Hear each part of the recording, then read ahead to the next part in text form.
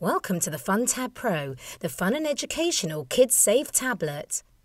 Before you get started, you need to fully charge your FunTab Pro for 6 hours using the enclosed wall charger and USB cable.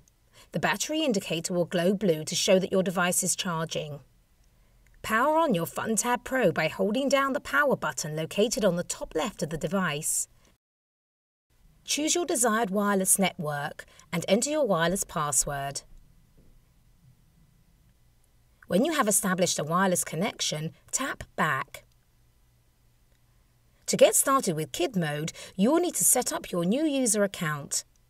Follow the on-screen instructions to set up your account. Keep in mind you can edit these settings at any time using the parent dashboard or Zoodles.com. After completing the initial setup, the child will simply click on their name and picture to enter Zoodles Kid Mode. On the top left corner, you will see a Switch User tab right next to Games. Use this to switch users or to exit Kid Mode and enter the unlocked Parent Mode. Tap any of the tabs at the top of the screen to navigate between the Games, Art, Books, Mail and Favourites. Locate the status bar on the bottom of the screen. Here you will find the navigation controls, back, home and multitasking, as well as a clock, Wi-Fi and battery indicators. When the status bar is hidden, simply tap it and it will reappear. Don't forget to take your FunTab Pro to the next level and connect it to your TV.